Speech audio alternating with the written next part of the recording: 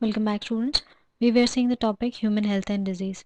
So let's continue our topic with AIDS or HIV. Now, the major symptoms observed in AIDS, or you can say the HIV patient, is mainly the loss of more than 10% of the body weight is seen.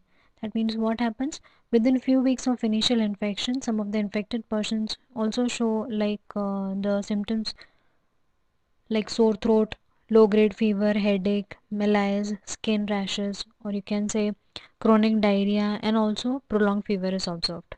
Other symptoms can be like they would be cough for more than a month, generalized itchy skin rash, painful group of blisters all over the body, then generalized swollen lymph glands, and white curd like patch on the tongue, or you can say on the throat is observed. Now clinically you can say the asymptomatic stage of AIDS is of latency. That means patient may be asymptomatic, or you can say symptomless, or patient may have mild constitutional symptoms.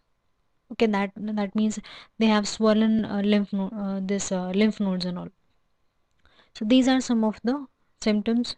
These are some of the minor symptoms observed, and these are the major symptoms observed in AIDS. Next comes the diagnosis.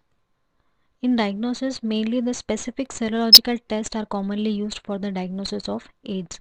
Now, when the person is said to be HIV positive, that means he will have two major signs and one minor sign, plus the blood test would be positive.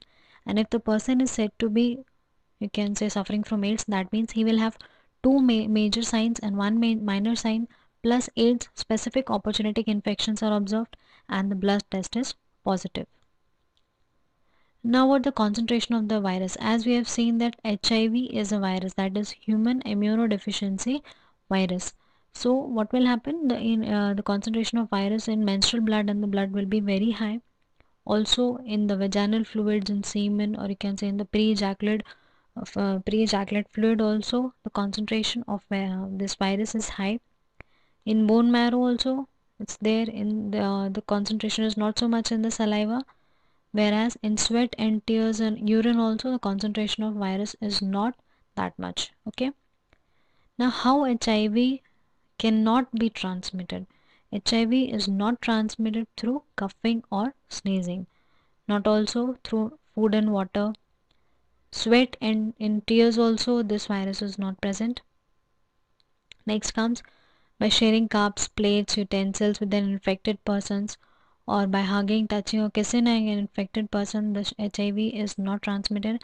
Again, by sharing of common clothes, or you can say shaking hands with an infected person, by sharing toilets and bathroom with an infected person, by living with an infected person, and by mosquitoes, fleas, and other insects also, the HIV is not transmitted, but mainly it is transmitted by blood products, tissues, organs, or more than 90% this blood transaction is there and transfusion is there. Due to that, the HIV can be transmitted again during the sexual intercourse also, and 0.1 to 1%, however, frequency of causing high rate of infection. That means during sexual intercourse the percentage is high. Again, due to IDU also, that means through intrauterine devices also this HIV can be transmitted. Again, there are 30% chances of HIV transmission from parent to child. That means from HIV positive mother to the child, 30% chances are there for the HIV to get transmitted. So students, in this session we have seen some of the symptoms observed during the person suffering from AIDS, or you can say HIV positive patient. Thank you.